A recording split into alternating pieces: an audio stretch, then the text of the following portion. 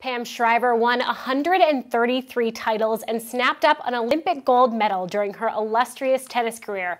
But when she retired in 1997, she put aside that racket until she found herself facing three pint-sized opponents she couldn't refuse: her kids.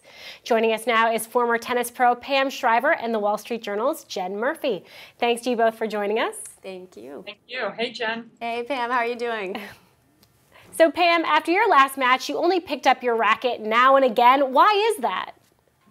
Well, after 19 years of professional tennis, I never gave up playing tennis from 1997 until I had my kids, but it just wasn't a priority to schedule practices or hits.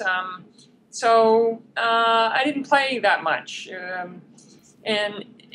Life's really changed in the last few years as my kids have gotten old enough to enjoy the sport. And I find myself, once again, when I'm with them, playing every single day. So now that they're starting to get more into it, how tough was it for you to get back into the game? Does it just come naturally?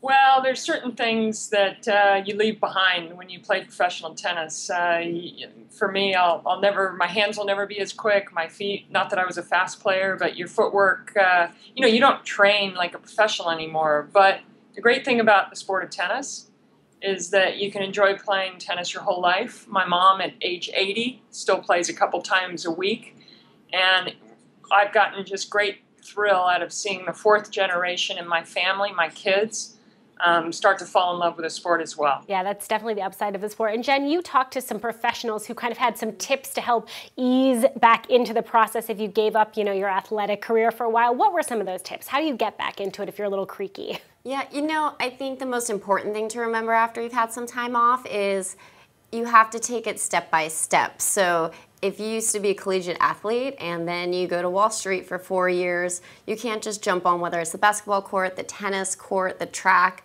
and be expecting to have the same capabilities you had when you were back in college. So, create goals that are attainable, and most people say listen to your body. And like Pam was saying, it's not your career anymore to be playing this sport. Make it fun. Make sure it's fun. But most importantly is take it day by day and listen to your body. Yeah, that's a really good point. And Pam, now that you're not training, at the competitive level like you were before, you find yourself doing more work, you're traveling for ESPN, you're in town for the US Open. How do you stay fit when you're on the road?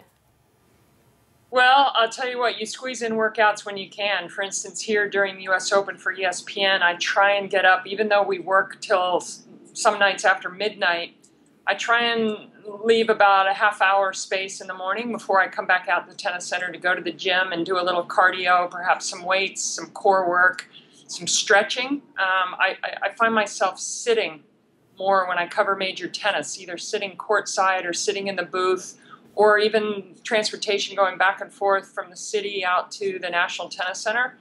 So there's certain parts of my body that just don't feel as good as when I'm my regular active self with my kids when I'm back home in LA. So to be honest, I got to keep things warm. I got to keep things loose, and just hope to goodness gracious that I don't get asked to go cover a match on that's about 400 yards away and I pull a hamstring running there. You really have to be aware and go into things smartly.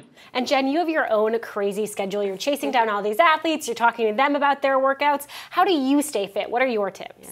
I think like what Pam said, when I'm in New York, I have a routine. I have this group of guys who I have this commitment to, and we run at the ungodly hour of 5:15 in the morning in Central Park. That sounds awful. But they make me laugh, which is great.